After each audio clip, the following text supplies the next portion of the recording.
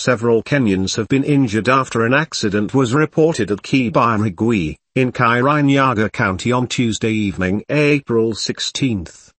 According to reports, the accident involved 3 vehicles which collided, leading to severe injuries and significant damages.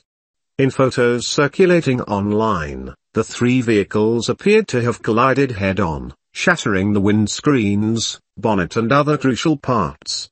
This grisly accident involved 2 personal vehicles and a trailer. Preliminary investigation points towards the trailer being the cause of the accident on the busy highway.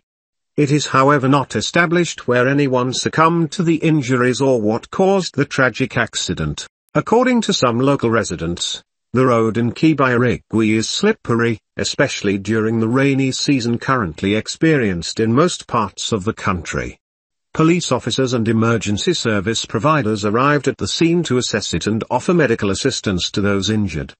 This was among the accidents reported on Tuesday that resulted in fatalities and severe injuries.